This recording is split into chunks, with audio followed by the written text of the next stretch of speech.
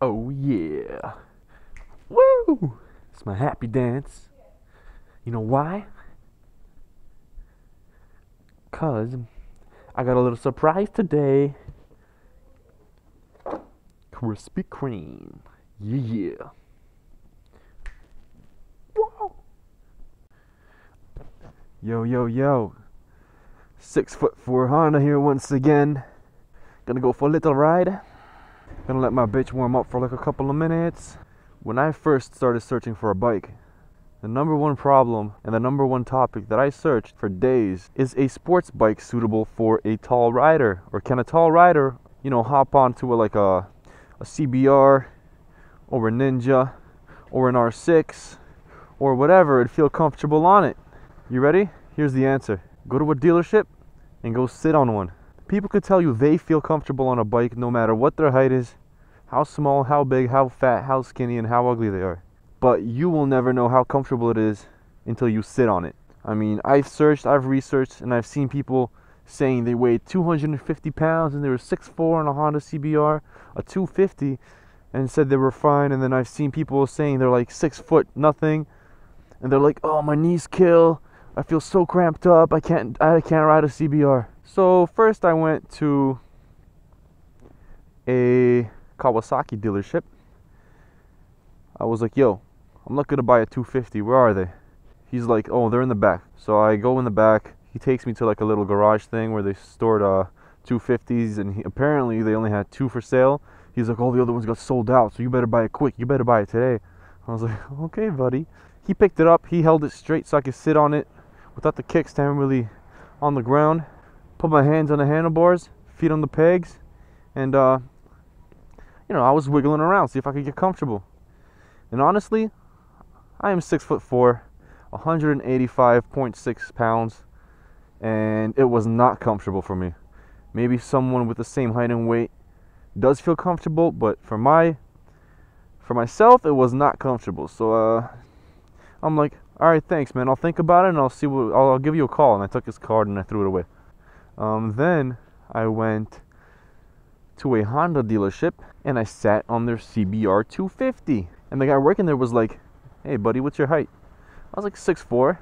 This is a moto vlog, not a wait in the garage vlog. Hold on. And he's like, oh, wow, you're just in luck. The tallest rider that I've sold a bike to on a 250 was 6'4", so you're just in there, buddy. Sign these papers and just ride the bike up out of here. And I was like, all right, man, I need to think about it, or I can't just come in and buy a bike. I just came here to look at them. He's like, all right, fine. He gave me his card and, trash. Because I knew I wanted to buy a used bike. After that, in my head, I'm like, I only sat on a 250 Ninja and a 250 CBR. But those were the two options that I actually wanted, preferably. I mean, there were others. I looked at supermotos. I just didn't like the look. I like the look of... Wow, second gear. I like the look of sports bikes, and I like the look of the Ninja and the CBR. So between the two, I wanted a Ninja. I did not feel comfortable. I went with the CBR. And yeah, I mean, I feel completely comfortable. I don't feel cramped. My ass hurts, but that's because I ride a lot and like snatch. It happens unless you get like one of those nice seats. Being 6'4" and 186 pounds, I'm dealing all right, man. I feel good. I feel confident on this bike. Being 6'4" does not suck. You don't have to go and get like a dirt bike or a supermoto. It's all right, actually, guys. So if you're tall, you got any questions, go ahead and shoot me some questions.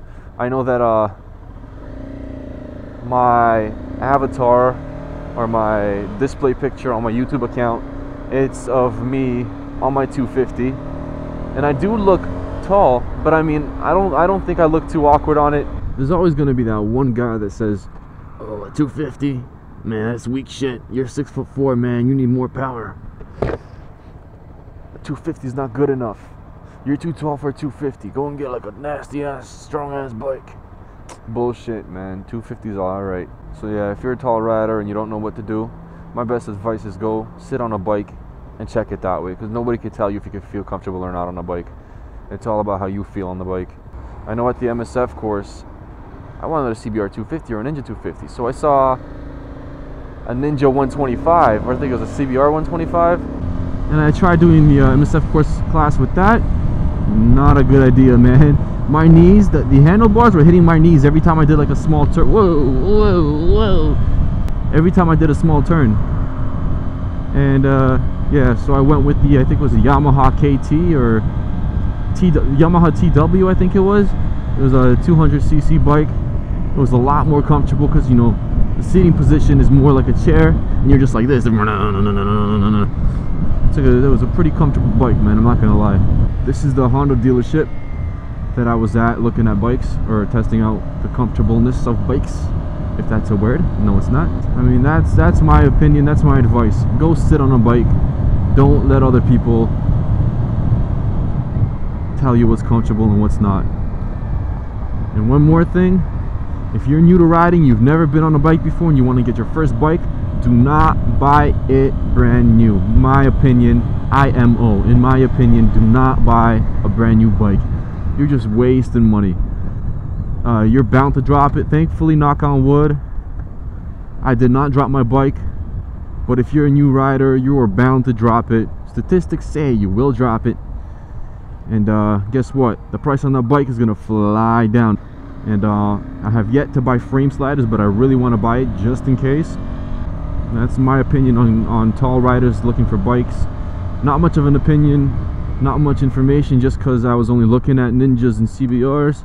But it's something, right? It's better than nothing. So if you guys are looking for a Ninja or a CBR, a 250 or even a 600, I guess the size is kind of similar. Just go sit on one. That's what I could tell you. Just go sit on one. And that's it.